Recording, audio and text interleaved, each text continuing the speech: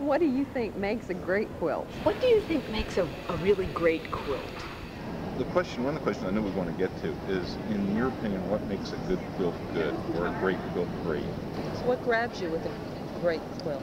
What do you think makes a really great quilt? What do you think makes a great quilt?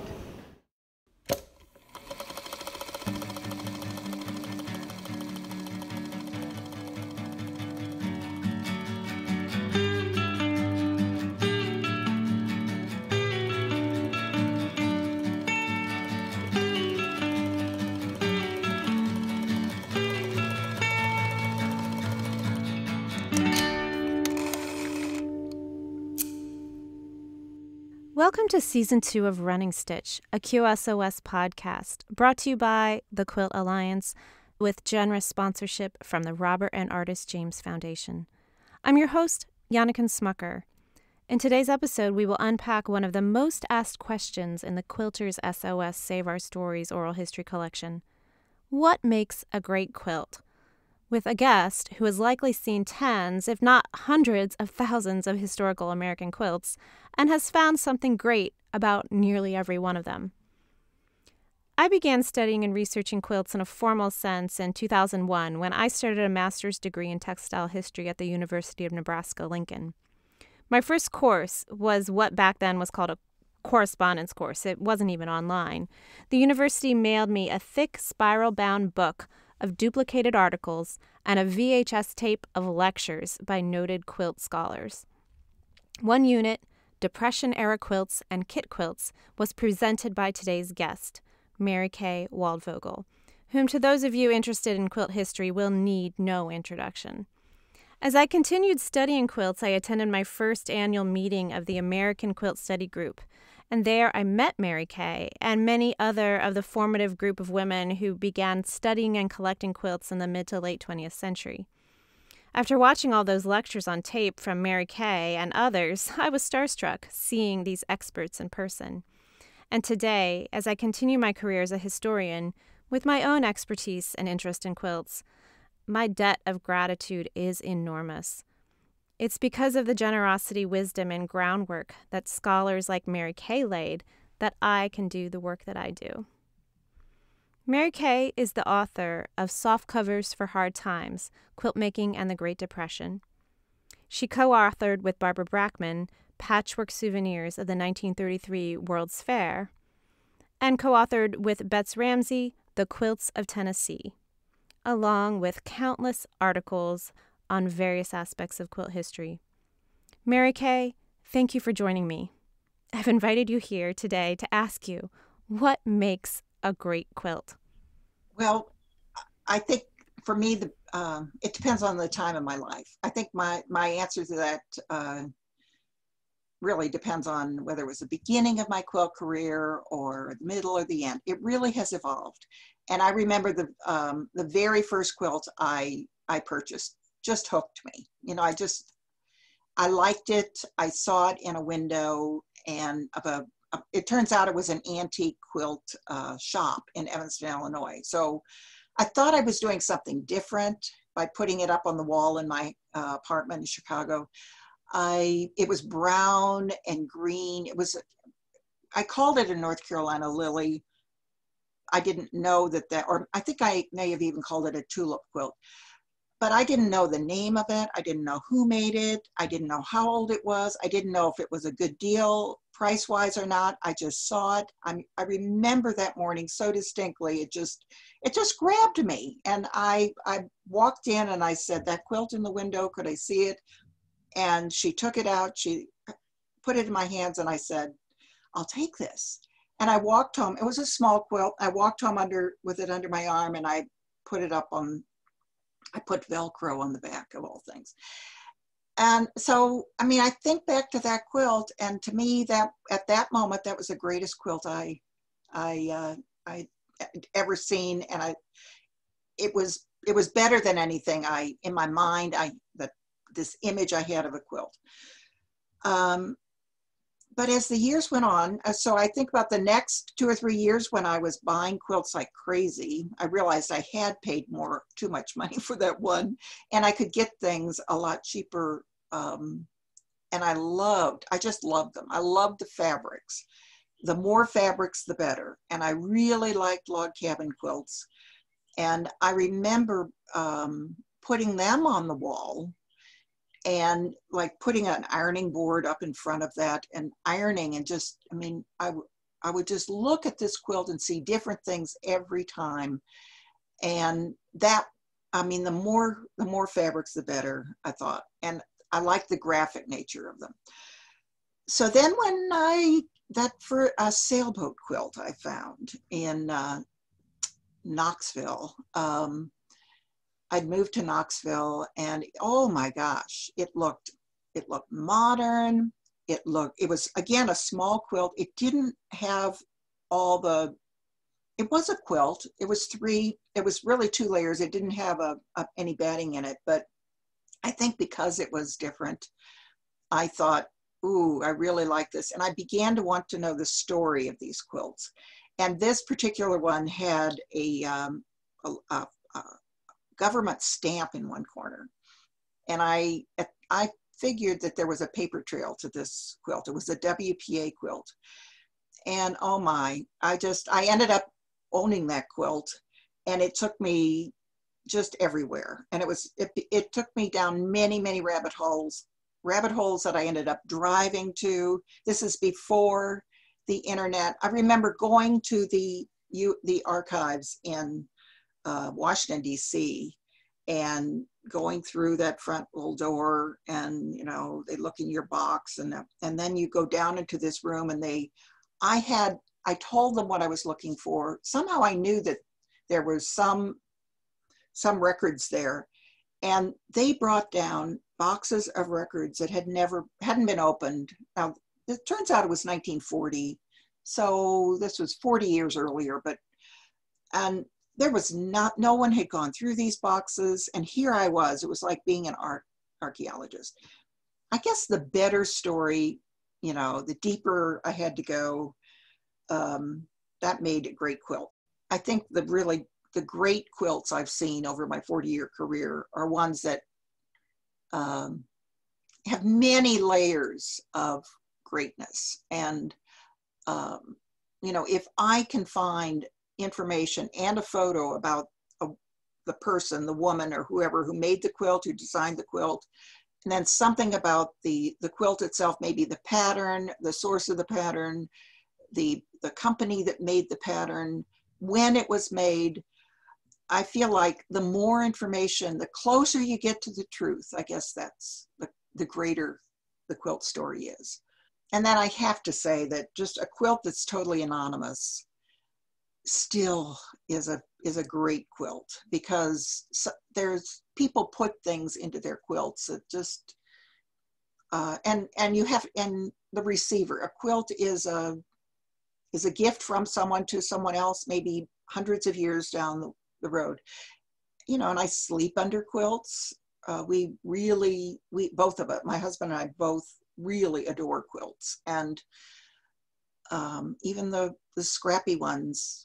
And I was saying that I do a lot of quilt sharings at quilt shows and bed turnings, and I often ask people maybe to bring in their quilts, and sometimes it's sight unseen. I don't know what I'm going to get, kind of a potluck of quilts, and my friends who are the volunteers always kind of shake their head and say, "Oh, Merikay, you can find something great in every single quilt." And I think that's true. I think that I think it's important for the owner of the quilt to know that they've got something special, even if they don't realize it.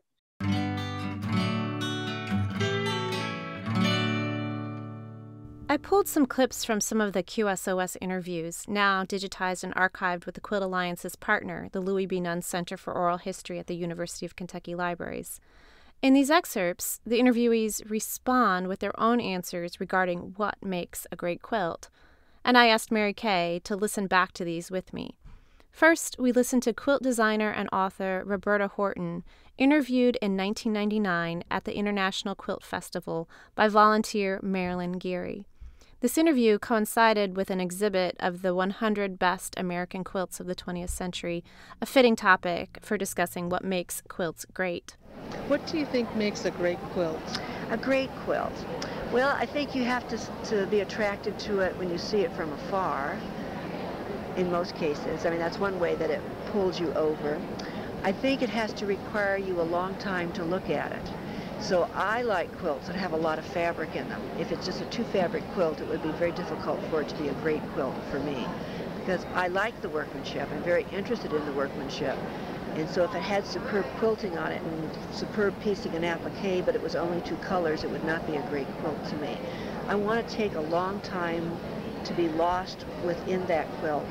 And it has to be such that I can also not memorize everything that's in that quilt, so that when I see that quilt again, I'm equally excited. Some of the ones that are in the 100 quilts I've seen over the years, some of them many years ago, and it's a thrill to see them again. And I was seeing things in them that I didn't remember.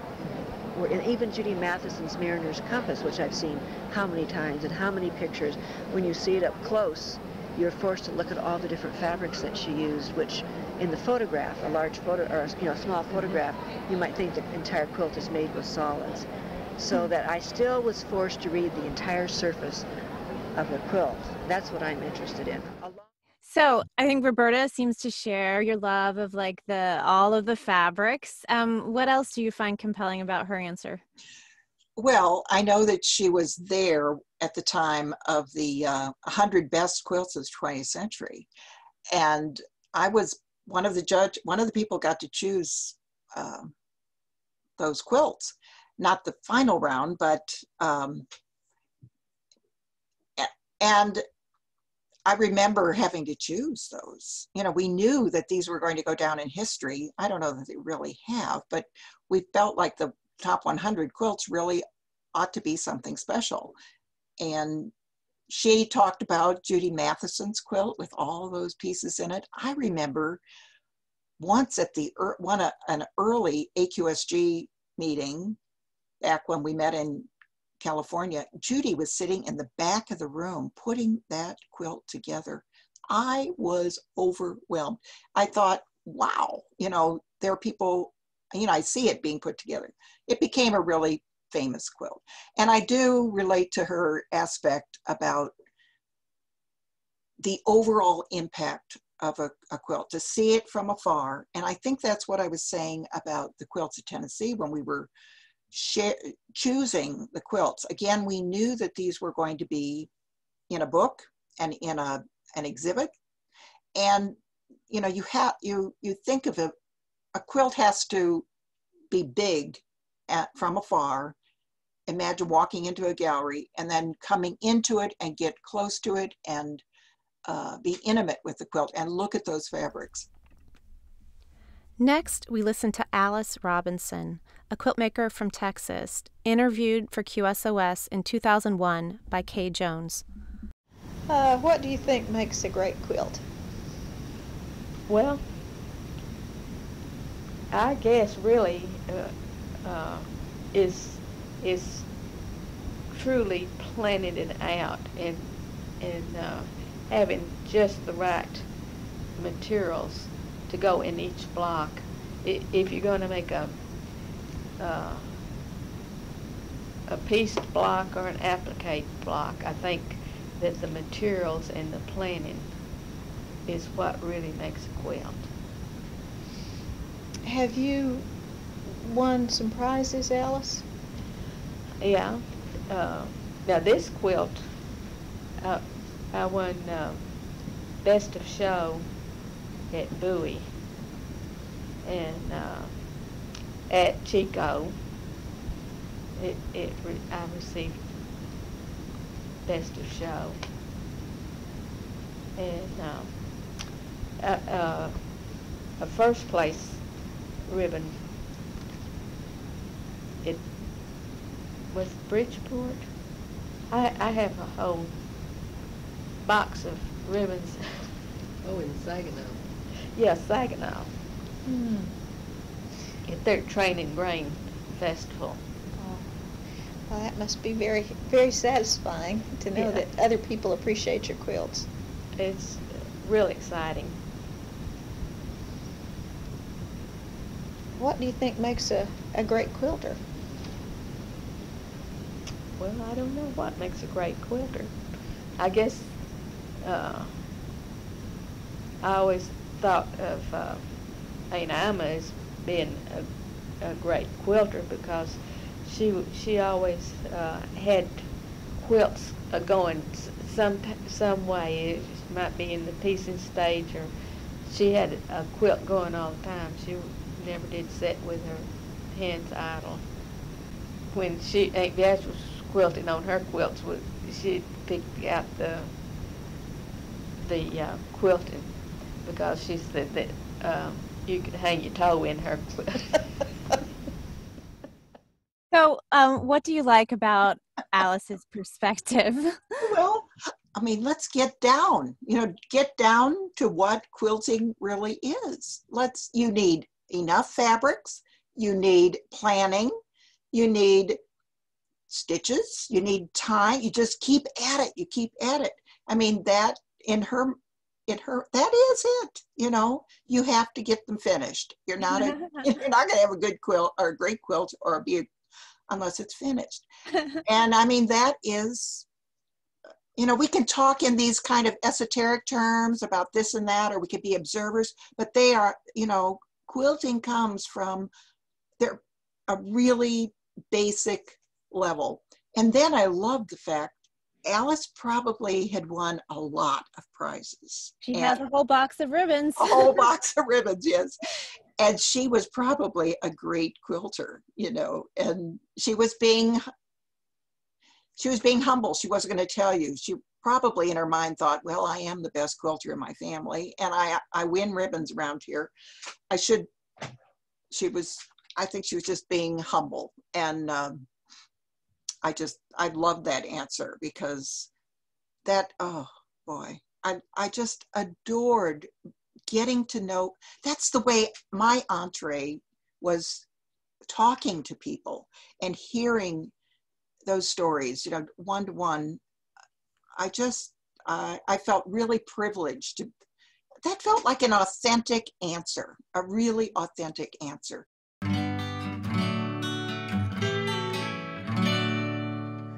So I do know that you, like me, have used oral history as one of the ways to learn about quilts. Why do you think it's important to actually get a chance to speak to quilt makers? Well, there are several reasons. First of all, I was doing it in the beginning to record what they said, because I knew I wasn't going to remember all of it. And that was in the beginning, that's what I did. And I love to go back to those tapes, and it brings it all back, where I was then, what they said. If you can capture firsthand accounts or contemporaneous accounts of close to when that object was created or owned or used, it just adds to the value, I think, of the object. Next, we listen to Ellie Sienkiewicz, also interviewed at the 1999 International Quilt Festival in Houston. She's an expert in making Baltimore album-style quilts, a 19th century reproduction. Here, Bernie Herman asks her what makes quilts great. I think that at the end of the 20th century, our tendency has been to focus on judging measurable things in a quilt. That is, there has been, for the past 2 decades, I'd say, a procedure almost of judging quilts by different things: color, overall appeal, stitching, getting down to very detailed things like whether the corners lie flat, if you fold it up, whether they're even. And I agree that that leads people to higher levels of workmanship and teaches them. But I'm also a maven of the auctions, and I watch these quilts. Well, I watch album quilts. One sold for $176,000, resold for $200,000, one sold for $264,000 a couple of years ago. And these are not quilts that are uniformly exceptionally well made. That is, if you were judging purely by measurable things, they wouldn't do so well. But if you tried to assess magic, that is, whether in fact they were a window to someone's soul, whether you looked at it and it brought tears to your eyes, or whether, as with many of the album quilts, it brought back a particular time and place, a sense of history or a sense of the person that made it, I think that makes a great quilt. And when somebody's hitting on all cylinders, when they can do it well, but their spirit's free, so they're not making something like the other one, and they put an unspoken passion into it, and I think you've got a great quilt. So you can walk over to the 100 Best and look at them and see if you feel that with some of the quilts, and I think you'll feel it with a lot of them.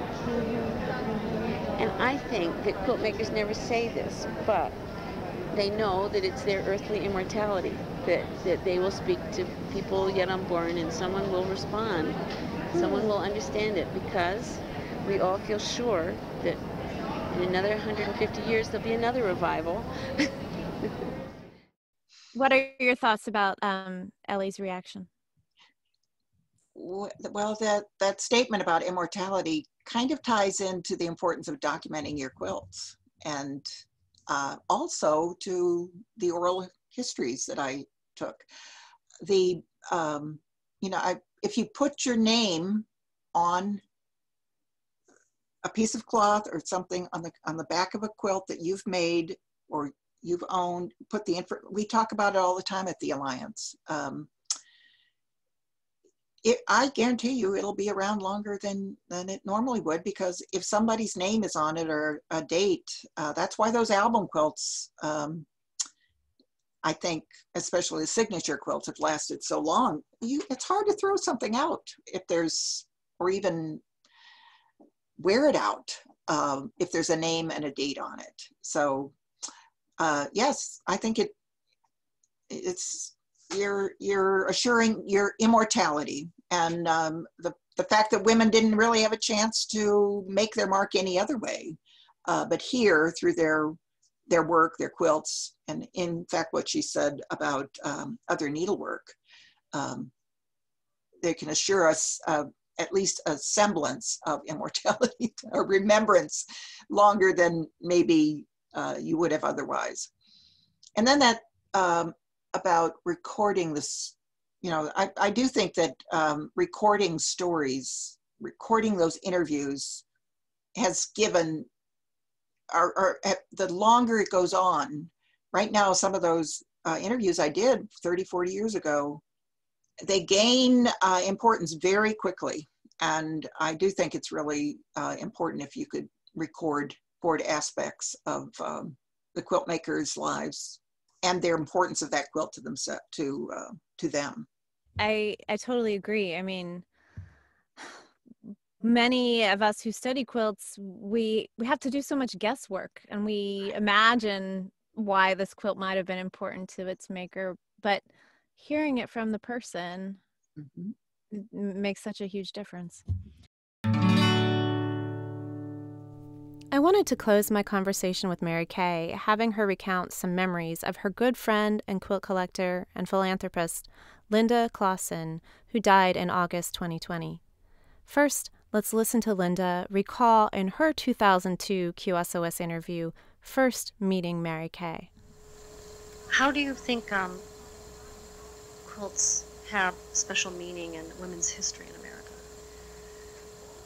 I remember when I first met Merikay Waldvogel. She and Bets Ramsey had a quilt day of some sort in Knoxville. At the time, Merikay was at the Knoxville Women's Center. And they scheduled a day where they asked people to bring in quilts, either quilts that they had made or quilts that were in the family. And I had two quilts that had been in my family. Interestingly enough, they were exactly alike. How did they do that? My mother did that. They were part of the Marion Whiteside Cheever Little Women quilts that were in Ladies' Home Journal. Mother made two twin-size quilts for my bed. I brought one of them in, and Merikay thought that was just fabulous. And I thought, whoa, this is a surprise. I'd never met anybody who really, was that excited about it.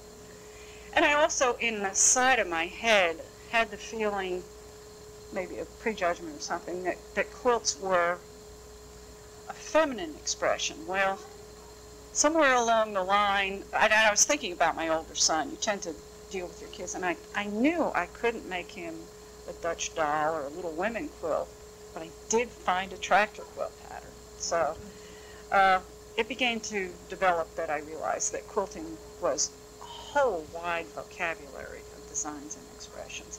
And I think, to me, it is really intriguing that women all over the world have an affinity for fiber work one way or another, and I think that common thread, so to speak, that goes through it is just really fascinating. I'm sort of skipping around a whole bunch of things. Huh? It's quite all right. But at any rate, I became interested in Betts and Merikay, and those of you who know them realize what kind of a wonderful presentation they make. And I thought, wow, this is really good. And at that time, the Quilts of Tennessee project was coming on, and AQSG was in Gatlinburg, and it was just a whole new doorway opening to me. I didn't feel quite so silly as some of my family and friends thought I was when I was making these quilts. So that was a beginning. I was fortunate to find a guild that I enjoy, even more fortunate, a group of women who meet every week, Thursday B. And we've had experiences over a period of 20 years that have been truly, truly rich. There are 4 of us at this point who are now, I guess you would call charter members, which sounds scary. But we have wonderful women who come and are part of our experience, doing all kinds of fiber work. Can you tell us a little bit about that group? Oh my gosh, it was fabulous. We called ourselves the loose group. No rules for us. No. And there was a guild, the Smoky Mountain Quilt Guild, that started about 1980, I guess. So this is, and I probably joined in 82 or 83. And then several of them helped with the Tennessee Quilt Project, including Linda Clausen and this woman named Eva Earl Kent. And Eva Earl had a shop. She actually started a quilt shop on her own. There were all these people who were being really self-sufficient and doing things, just doing it. And but her shop was far away from the center of Knoxville, and kind of where this guild drew from Oak Ridge and Knoxville and South Knoxville. It was a wide area. And so Linda lived near this shop.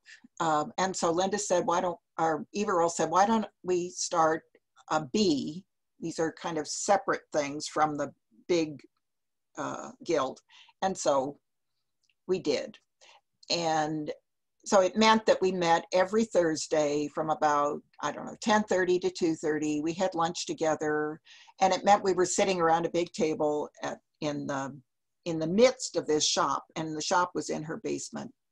And I really wasn't a quilt maker, but they knew that I was, we did this state quilt project, and so I was traveling around, and on the weekends I'd come back and I'd tell them about what had happened, and then it went on for another 10 or 15 years. Eva Earl died very kind of young too, but oh my gosh, they just loved hearing Merikay's stories. And I loved telling them, and it was like, just come and tell us where you've been. So one day I told the story about walking into this department store nearby at a shopping center, and there were these quilts in plastic packages that said they were American-made quilts. But these were the quilts that were being made in China. And I could not believe it. I mean, I was so naive, I guess, at the time. And then we heard about the Smithsonian quilts. Linda's husband, who was a attorney in town, and he said to her one night, after she was relating my story to him over dinner, he said, Merikay, Linda, you ought to all just grow up and hire yourself a lobbyist and just go talk to them. Forget these petitions and all this stuff, just, Well, Linda told me, and I said, well, how do we do that?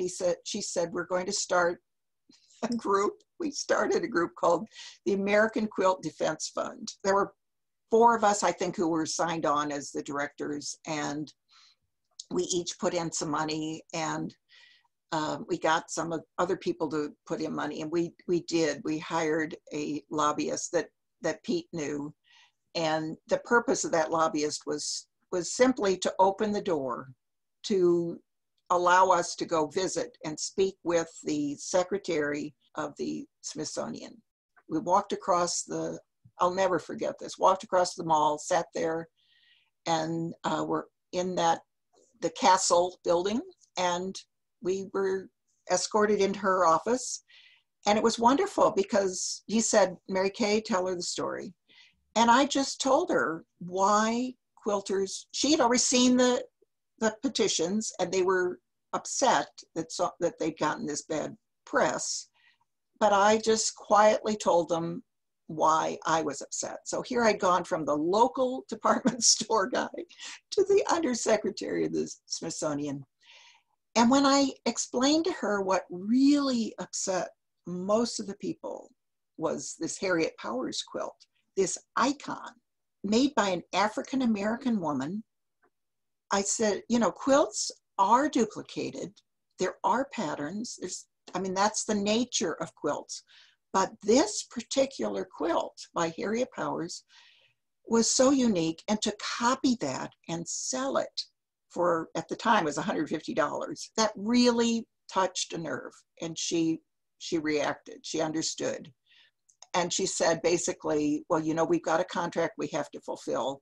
What do you think we should do after that? And I said, well, let's just stop it with these, whatever it was, 5, it was not a lot of their quilts that they had licensed to this company and to reproduce. And I said, when that contract's over, don't do it again.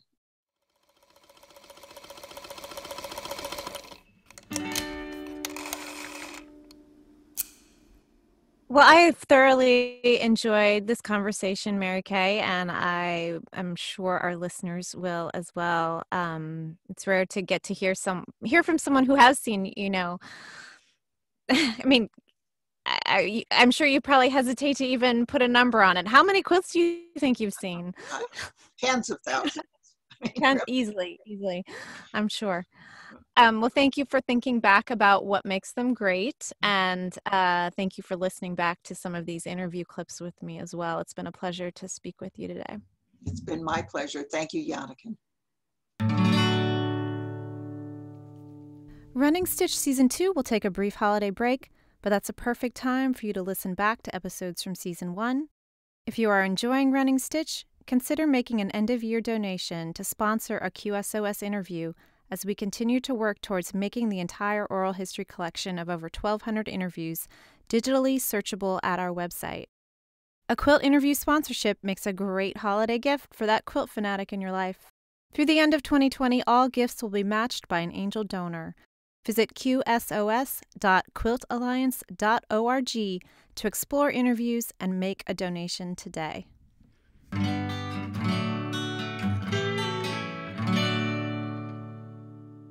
Running Stitch, a QSOS podcast, is a project of the Quilt Alliance, a member-supported national nonprofit dedicated to documenting, preserving, and sharing the stories of quilts and quilt makers. Running Stitch is hosted and written by me, Janneken Smucker, and I serve as co-producer with QSOS project manager Emma Parker, with support from Quilt Alliance Executive Director Amy Milne. This podcast is generously funded by the Robert and Artist James Foundation. QSOS oral history interviews are archived with our partners, the Louis B. Nunn Center for Oral History at the University of Kentucky Libraries and at the Library of Congress American Folklife Center. You can listen to full interviews and see photos of quilts at our website, qsos.quiltalliance.org. Running Stitch features music by Chris Eselgroth, accompanied by a singer featherweight, and Amy's Best Sewing Shears.